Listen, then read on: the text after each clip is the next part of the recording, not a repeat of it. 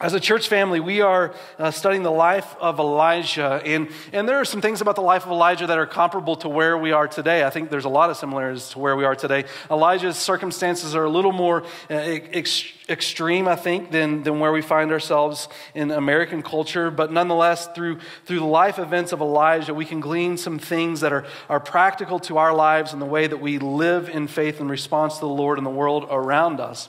And when we look in 1 Kings chapter 18, if you know anything about Elijah, you're familiar with his character at all, chances are it's 1 Kings chapter 18 that you know about as it relates to Elijah, because this is the showdown on Mount Carmel, right? And for those of you that don't know how to pronounce Carmel, it's Carmel, okay? So Elijah's showdown on Mount Carmel against these false gods, false prophets, Ahab the king and Jezebel. The scenario that they have created in Israel at this point, we've looked at under King Ahab. We've talked about in Israel's day at this time, Israel's already gone through a civil war. They separated 2 tribes to the south. Out of the 12 tribes, 2 went to the south, 10 go to the north. And the northern tribes never have a godly king. 19 kings, not one of them godly.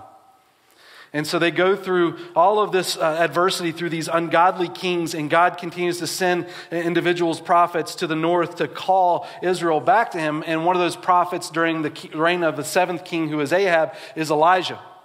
And Ahab, it tells us in 1 Kings chapter 16:33, did more to provoke the Lord than any other king before him. He was the most wicked king at this point in Israel's history. And Jezebel, it talks about Jezebel because Jezebel is really the one leading the kingdom at this point. And Jezebel is not a good term to refer to anyone about, right? So if anyone ever calls you a Jezebel, whatever you're doing, stop and do the exact opposite of that, right? That is not a good term. And so Jezebel and King Ahab, they're wicked in this time period, and God calls Elijah to stand up against that. In the midst of leading Israel towards darkness, Elijah comes as a light to pronounce the goodness of who God is. And in chapter 17, verse 1, it tells us Elijah comes before King Ahab, and his name is an identification to what he stands for. Elijah means the Lord is my God. And so Elijah takes the stand before a king who's got no problem cutting off the heads of God's prophets. In fact, in chapter 18, it talks about Jezebel doing that. And so Elijah takes this stand, and God, after he takes this stand before Ahab and says it's not going to rain in Israel for 3 years, he tells Elijah to go and hide. Because while Elijah has this stand in the Lord, he still needs to mature in his faith. What he proclaims inwardly in his life, by taking the stand of the Lord, he needs to experience maturity in his walk with the Lord. So God takes him away into this area that is referred to in chapter 17 as the Kerith Ravine. And the Kerith Ravine literally means to be cut down. And not only does it go to the Kerith Ravine, he goes to Zarephath, which Zarephath, it tells us in chapter 17, is in Sidon, which happens to be exactly where Jezebel is from. It's her homeland. And so God takes Elijah to these 2 different places to mature his faith, because he knows on the back end of all this that Elijah is going to have to take that stand for which he proclaimed before Ahab. I mean, he's got to become really a warrior in the Lord to see his faith strong. And so God takes him to the Kerith Ravine in Zarephath. Kerith Ravine cut down. Zarephath is the crucible. And God brings him before a widow in Zarephath. And we pointed out in understanding relationship, God takes him, in the Kerith Ravine, God feeds him through ravens, and now in Zarephath, he's going to feed him through a widow, which is probably the last person in the middle of the drought that you would look for provision for your own life. It'd be difficult to take care of yourself, but here he is now taking from a widow. But what we identified for us in this is to recognize that God really uses people to mature our faith. People have the tendency to bring the goodness of God within our lives out of us as we reflect his glory. And they have the tendency to help us understand where the darkness in our heart really rests. Like, everyone thinks they're real godly until you get under a roof for 7 days a week, 24 hours a day with the person beside you, right? And you learn real quick, wait, I'm not as great as I thought I was. And a lot of times what you find in relationship is what we tend to do is we like to blame people for our behavior as if they're responsible, like they force you to act the way they do. Like, nobody's perfect, right? But you're still responsible for the way you respond to the imperfections of others. No one makes you do what you do. Yes, it may provoke you, but really in that provoking, what it's doing is demonstrating what rests in our own hearts. And a lot of times we don't like that. So what we choose to do is blame others. But what God can do in that is a beautiful thing, because what he draws out from us is what rests in our heart, because God in those moments can, if we surrender to him, can mature us and grow us. And so Zarephath is this crucible of refinement in our lives to help us understand where we are in our relationship with God. It draws out the darkness. It brings out the light in our relationship with God. And the Kerith Ravine cuts us down. And if I just summarize chapter 17, I would say it like this. God uses good things to encourage us. And God uses hard things to change us. And that's what chapter 17 is. In fact, we're going to see coming out of this into chapter 18 that Elijah's faith is strong, but when he confronts King Ahab again and Jezebel, their hearts have become more hard. When our lives are surrendered to God going into adversity,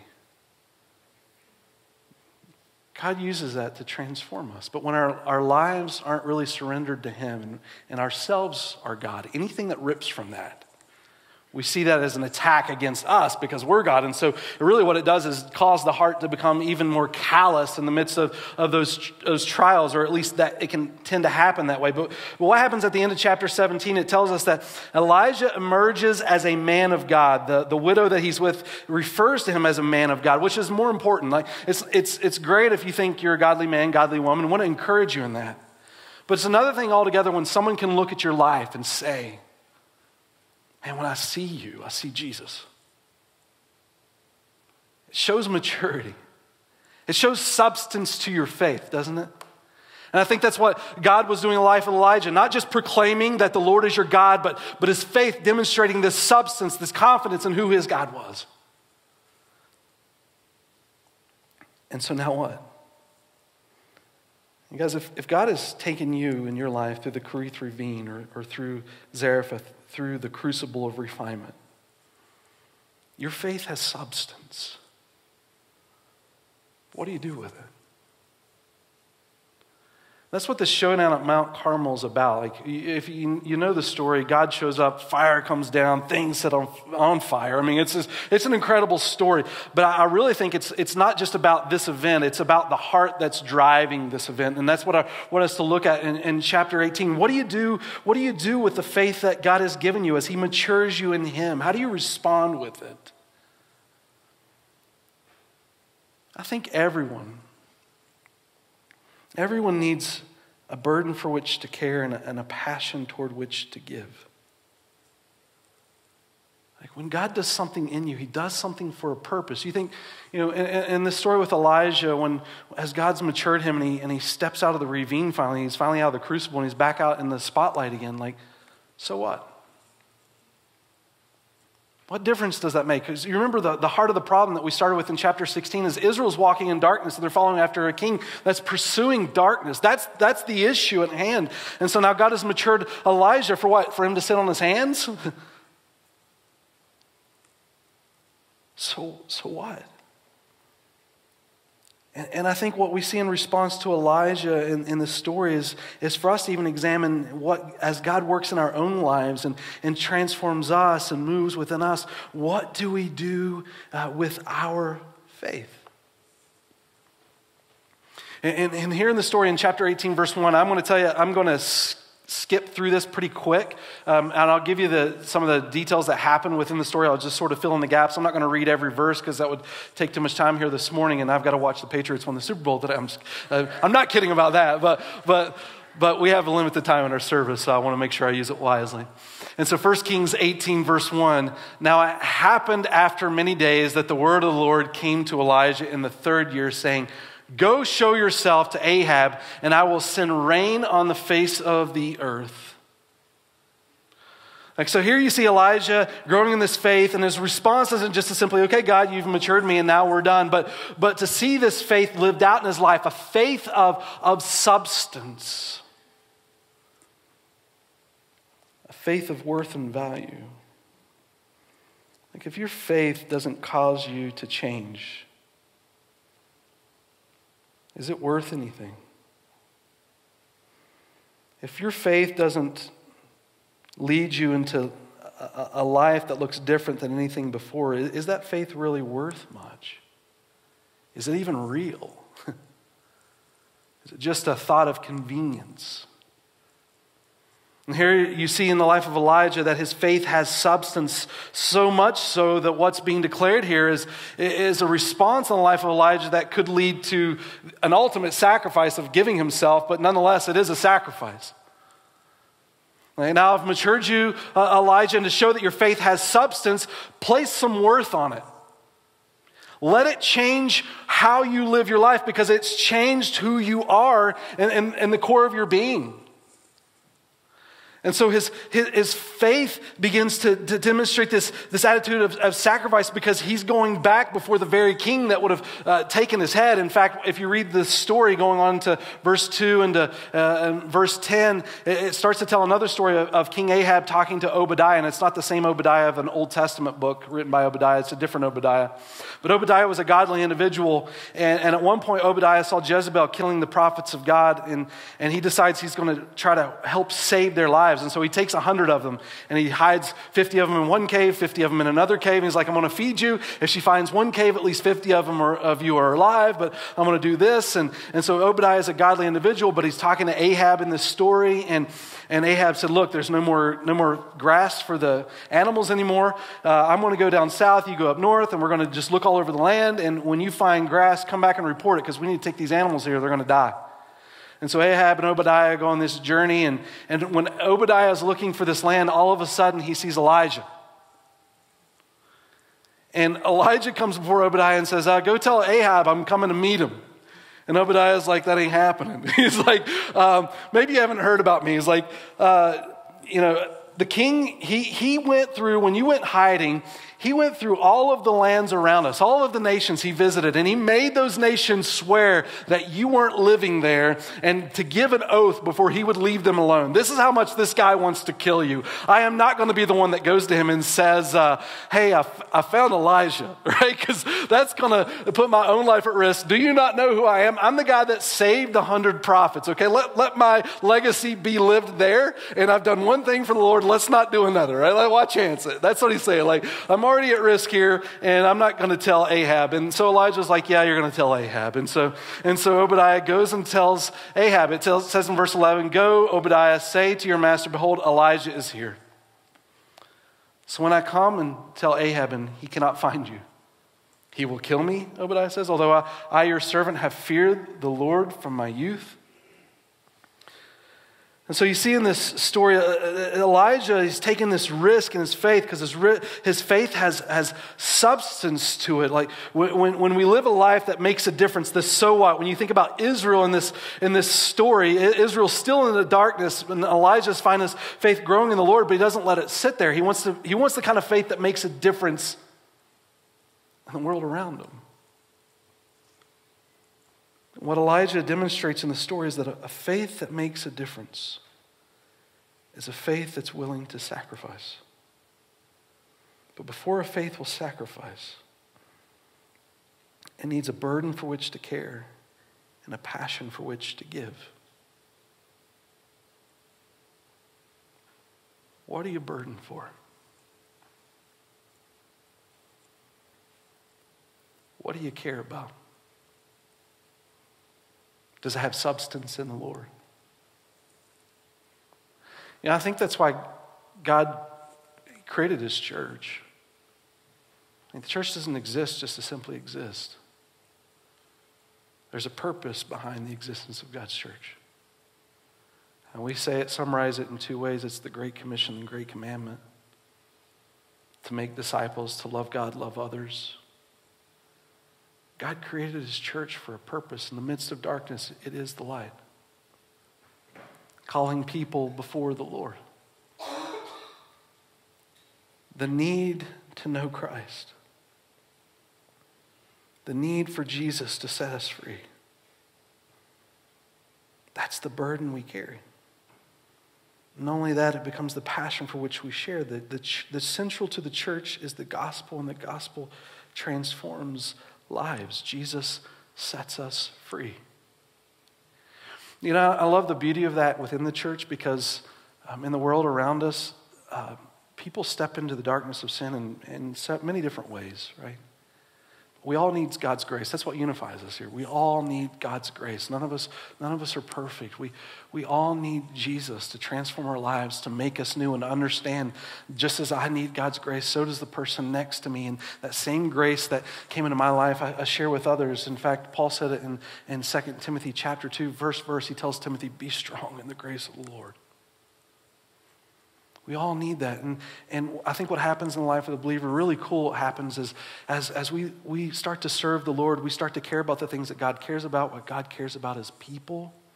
And as we care about people, I think God refines that passion. We find ourselves caring about particular people groups within the people of this world. I think we want God's grace for everyone, but God gives us passions for certain areas in this world. And what need do you care about? For what passion can you give towards? I mean, God has done something in you. If you've been through the Kerith Ravine, if you've been through the crucible, there is substance to your faith. But if your faith doesn't sacrifice towards those things, is it really worth anything? I think it's when we reject all of the things to demonstrate our faith is most valuable. It becomes just a beautiful offering before the Lord. And you see within the story that the sacrifice of Elijah, he's going before Ahab again. He comes before Obadiah, and Obadiah's like, do you understand what this king has done just to track you down? And then in verse 17, it shows us finally this confrontation between Ahab and Elijah. And it says, when Ahab saw Elijah, Ahab said to him, is this you troubler of Israel? And this word troubler literally means you snake. So if there's any need to understand, well, maybe Elijah had a heart change, or maybe Ahab had a heart change in all of this. No, Ahab's first words to Elijah is, you're a snake. We hate you then, we hate you now. We have always hated you, right? Elijah's life before the Lord.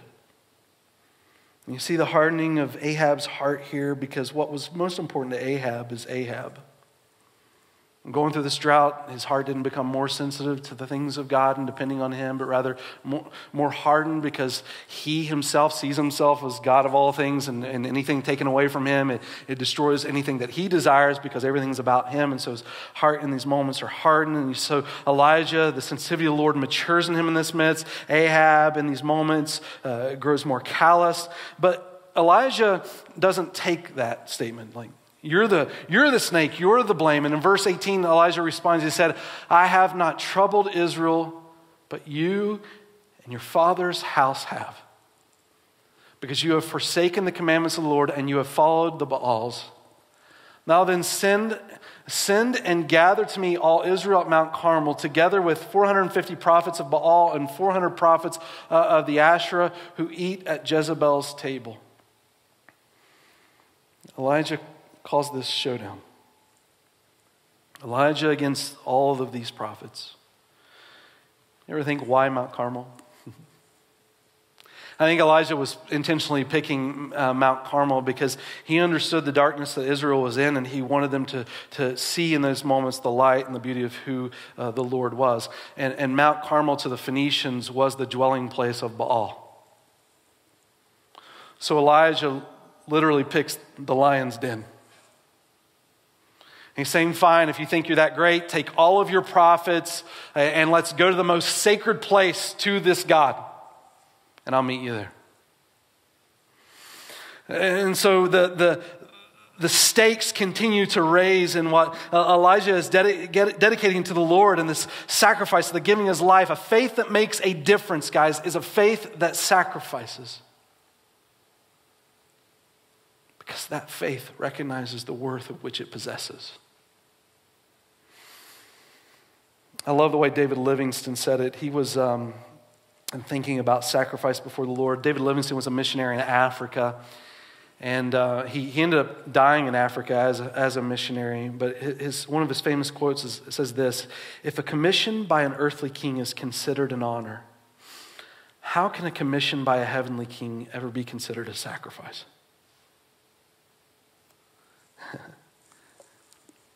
What God's done in you is important. There is substance. And God doesn't just do that to leave it with us, but to demonstrate the goodness of who he is, the grace that's been given to us. A faith that makes a difference is a faith that sacrifices. Let me ask, does your faith sacrifice? On the back end of that, let me just tell you, it does. It's really just a matter of what you're sacrificing for, what that faith really is. Things that matter to you in life, you give towards. Personal hobbies or passions, you will give time, money, and energy. Those are the things, the value of things that you have in life to give towards something else to show the appreciation and value for which it holds over you. That's worship. But what about the Lord? A faith that makes a difference lives life that way. If Jesus really matters that much, then we should be giving of those things to God. God, my time, my values, my priorities. If you matter, a faith that makes a difference sacrifices. And then it goes on from here. Verse 20, the showdown starts here on Mount Carmel. So Ahab sent a message among all the sons of Israel and brought the prophets together at Mount Carmel. Elijah came near to all the people and said, how long will you hesitate between two opinions? If the Lord is God, follow him, but if Baal, follow him. But the people did not answer him a word. Then Elijah said to the people, I alone am left a prophet of the Lord, but Baal's prophets are 450 men. I love, in the middle of Elijah giving of himself, he really shows what his priorities towards. It's definitely the glory of God, but it's to the benefit of people. So Mount Carmel it is a really cool story to read. I mean, just the things that happens there. There's just fireworks going off galore. It's a crazy event. But in the midst of all this, in verse 20, Elijah starts to reveal what's driving this passion and the need for which he cares, the burden that he bears, and the passion for which he has. The basis for this is for his people. Care about you guys. It's not just to say, look how cool God is. It's not to say I'm better and you're worse. It's not to just prove myself stronger than Ahab. That's not what his pursuit is. His pursuit is for people. His sacrifice is on behalf of others. Look, if you ever in life enjoy a blessing, rest assured it came at the sacrifice of the hand of another. Yes, we have freedom, but freedom isn't free. Freedom comes at a cost. I mean, for the grace that we experience in God, it comes in Jesus. For the blessing you have in life, someone else helped you to get where you are. Right?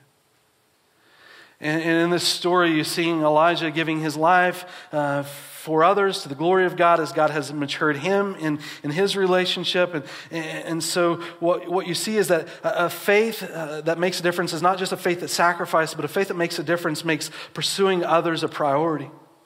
And so Ahab brings these these prophets on this mountain, and then Elijah comes before the people too. And look, it just says his heart, come near to all the people. And he said, how long will you hesitate between two opinions? If the Lord is God, follow him. But if Baal, follow him. He's pursuing the hearts of people. It's as if to say, really, most of Israel is kind of indifferent. Just wherever the leadership wants to take them, that's where they're willing to go, as long as it gets them ahead. Like whatever, at the end of the day, will just make the king happy so I can get what I want. I'm pursuing that, right? And it's not like this deep conviction is reflected in the statement. It's sort of like they're just teetering between, okay, there's God and then there's, Jezebel and Ahab. So we'll follow their gods or this guy, whatever wins the flavor of the day.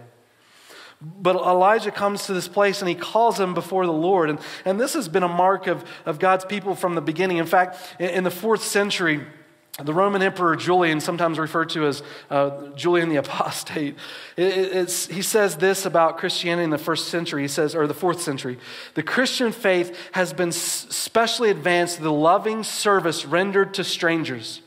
and through their care for the burial of the dead. It is a scandal there is not a single Jew who is a beggar, and that they, talking about the Christians, care not only for their own poor, but for ours as well, while those who belong to us look in vain for help that we should render them. The church in the first few centuries, they were just transformational. Rome coming to know Christ.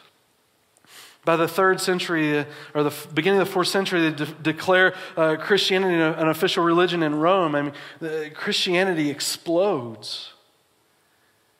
And you see the heart behind it. It was a love for people, because if we love the Lord, we love what God loves, and what God loves is people. What God is after is the heart. And so God uses Elijah in this midst to challenge Ahab on the top of Mount Carmel. And so a faith, guys, a faith that makes a difference is a faith that sacrifices. But when we think about that sacrifice, it's not this arbitrary idea of just giving, but it has intentional purpose behind it. It has a passion for which to care and a need for which to give. And when you think about Elijah in these moments, he's not just doing this to do this. His concern is for the heart of Israel. Who do you fight for? Where's your spiritual battleground? Do you have a Mount Carmel over a soul?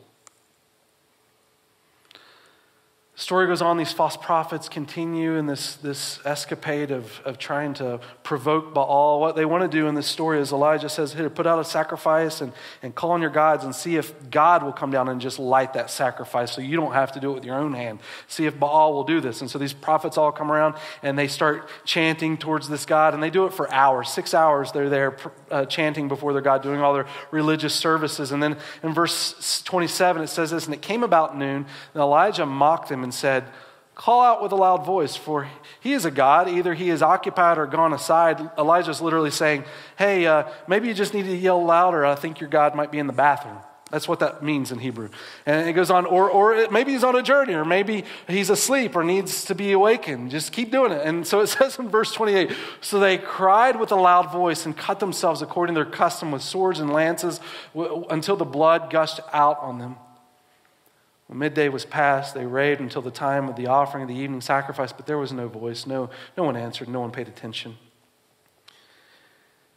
It's an interesting thought here. When you think about sacrificing to the things that are important to us in these verses, these false prophets literally gave it all. I mean, every drop of blood that they could pour out to these false gods. And where are they left? Empty and broken. But God never responds. The same is true for us. Like this type of story may seem a little weird to us and a little maybe out of context from where we find people doing things today. I know people in the world still do things like this. But we do the same thing, it's just our gods are different. Personal pleasure. We can sacrifice so much to satisfy the flesh for just so little. And what happens in the end? We're broken, we're empty. We're left with nothing, and we had given it all for something that matters none. And Elijah in these moments he's trying to draw the heart of Israel to recognize this. That we do have resources. And we honor things with that. And that demonstrates what our gods really are. Where our faith really rests. I mean, it's one thing to call God, God. But it's another thing to really demonstrate that there's substance there, right? And here, Elijah identifies this for people. And I know the argument in our culture today, well, look, we believe in freedom of religion. And I want to say, I do too. I believe in freedom of religion. I think that's important because, look, no heart should be forced to have to believe. In fact, God doesn't want hearts forced to believe. God wants hearts willing. Right? That's where true transformation happens. It's not about behavior modification. That's what religion does. God wants heart transformation. That's relationship. God wants it genuine, right? And so, man, all in favor of freedom of religion. But at the same time, that doesn't mean that I don't care enough to share what I think the truth is that sets people free. And some people say, look, religion is just, or beliefs are just up to the other person. We don't want to talk about that. It's personal. And I just say, because it's personal, I think it's the most important thing we can talk about. Because it's the identity of who you are. I mean, let me just use just a silly illustration for a minute. But, you know, if I met a fish and the fish could theoretically talk, and I said, fish, look, I believe that you can be free and you can do whatever you want and go wherever you want. Fish, where would you like to be? And the fish is like, you know, I always desire within my heart, you know, I know I'm here in the water, but I want to be a land dweller. Can you just, you know, place me up on the land?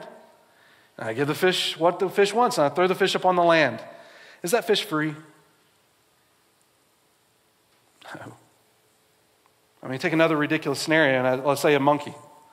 So say the same thing to the monkey. Where do you want to be, monkey? I'll take you wherever you would like to go. What would you like? And he's like, you know, these trees aren't for me. How about you? I want to be in the sea. Toss me in the sea. And is that monkey free? No. I wouldn't call that freedom at all. I think it's more anarchy. There is no freedom in that. And the same thing's true with us as human beings. You can call whatever you want free, but if you're not living the way that you were designed to live, is that really freedom? If God created you for an intentional purpose and reason, unless that's connected to Him, can you really say you're free? I love the way it says to us in Galatians chapter 5, for Christ has set us free. I would argue it's not until you find the reason for which you exist and surrender your life to that you're really ever truly free. Elijah is pointing this out, and I love what it says in verse 30. Look, it's Elijah's turn now in this midst, that he's identified for the people. Look, the false prophets, their false god, he's not coming. In fact, he's left them empty. But in verse 30, then Elijah said to all the people, come near to me. See his heart. Come near to me. So all the people came near to him, and he repaired the altar of the Lord which had been torn down. And Elijah took 12 stones according to the number of the 12 tribes of the sons of Jacob, to whom the word of the Lord had come, saying, Israel shall be your name. I love this picture. To me, this section, that thought right there out of this whole story is my favorite part. You think what's happened in Israel? Israel's gone through a civil war, and the 12 tribes have been split. But what does Elijah do? Not only is Elijah about to make a sacrifice, but when he builds the altar again, he does it with 12 stones to represent all of God's people. Elijah's heart is for God's people. Not only is it representing all of God's people, in the middle of this civil war that has separated them, it shows them all together. Elijah cares about their heart. Here he is on Mount Carmel, and it can cost his life. And his thought is for the hearts of those around him, because his faith has substance. Who do you fight for? Can you pick a Mount Carmel over a soul? And the last is this, a faith that makes a difference is a faith that sacrifices. A faith that makes a difference is a faith that pursues the heart of people in that sacrifice. And not only that, I would say, is a faith that also prays for them. In verse 36, look at this. Elijah goes through, I should tell you what leads up to this. Elijah goes through, he builds the altar, he lays down the sacrifice, and he lays the wood underneath of it. And then he orders that people go down and take buckets of water and just saturate the sacrifice. Soak it. Soak the altar, soak around the altar, soak the animal, soak the wood, soak everything, so that when this is on fire, you know that it could not have been done by mere man. And then it says in verse 6, at that time of the offering of the evening sacrifice, Elijah the prophet came near and said, O Lord, the God of Abraham, Isaac, and Israel, today let it be known that you are the God in Israel, and that I am your servant, and I have done all these things at your word. Answer me, O Lord, answer me, that this people may know that you, O Lord, are God, and that you have turned their heart back again. Elijah, even in his prayer, the hearts of people. Guys, can I tell you, when we talk about caring with your faith, there's a difference between just caring and just ranting. I'm not saying find a passion for what you care about and just spend the rest of your hours telling everybody on Facebook. I'm saying do something, right? I'm glad we have passion, but don't just let that emotional energy go and things that you say, but the way you live, right? And Elijah in the story prays, and I think it's important to pray. And so let me ask the convicting question you always ask when you talk about prayer. How's your prayer life? What if you only get in life what you pray for? Can I tell you why we don't pray by answering why we do pray? I can tell you, everyone in this room, that when you pray, I can tell you why you pray. It's because you have a need, right? This past week, I had some kidney stone thing going on. I can promise you I was in prayer for the Lord, right? There is a need, Jesus, hear me. Lord, there is a need, right? And so when we have needs, we pray. When we don't, we won't.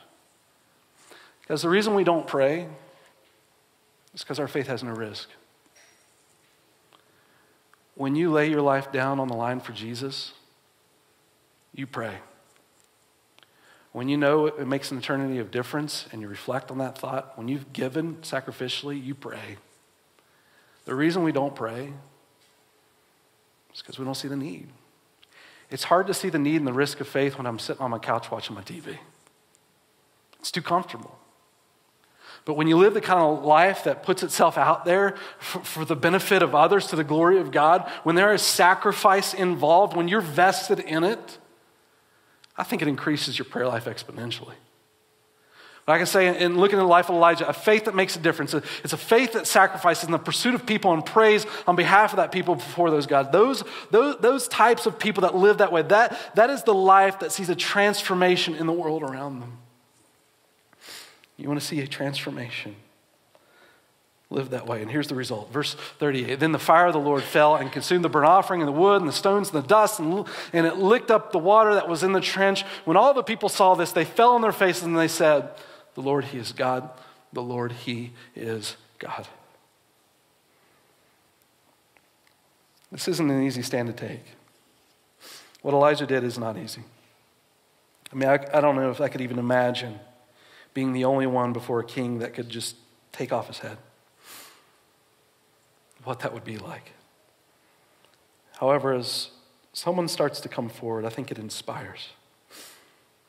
And as one by one people come forward, it inspires the masses. You know, when I think about the church, guys, I think evangelism is the lifeblood of the church. When God's people go out and see an impact being made on behalf of the Lord, it inspires God's people to continue to make an impact for the Lord.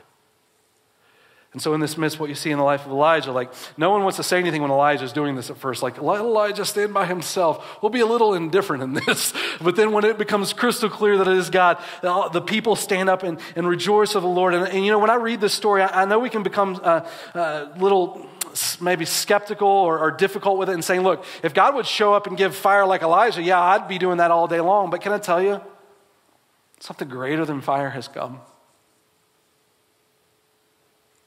Greater than fire, flesh. God became flesh for you. Better miracle than Mount Carmel. It's God becoming intimate for your soul. And if God has, in a relationship with Him, if He's taken you through the Crete ravine, if you've gone through some refinement, guys, your faith has substance. And the demonstration of that faith is seen in the way that we give to what we care about, how we sacrifice before the Lord or give to Him in pursuit of people, praying on behalf of Him that His great name would be made known in their lives. I love the way John Piper said it in his book, Risk is Right, and I'll close with this. He says this: there are 1,000 ways to magnify Christ in life and death. None should be scorned. All are important. But none makes the worth of Christ shine more brightly than sacrificial love for other people in the name of Jesus.